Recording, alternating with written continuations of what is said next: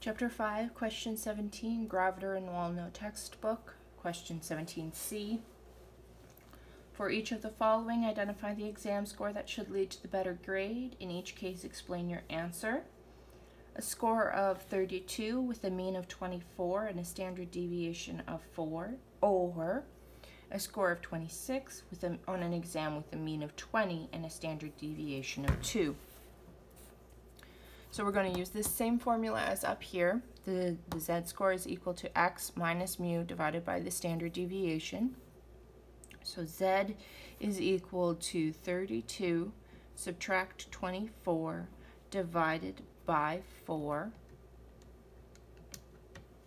So that's equal to 8 divided by 4, which is equal to plus 2.00 for z-score.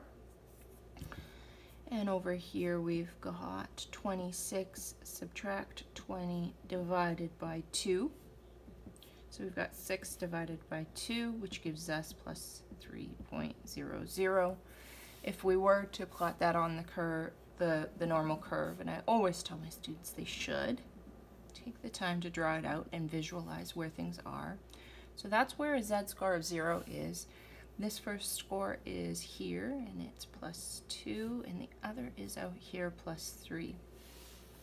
So because we're on the right-hand side of the curve, a score of plus 3 is a better score than, and here comes my cat, sorry. A score of plus 3 is better than a score of plus 2.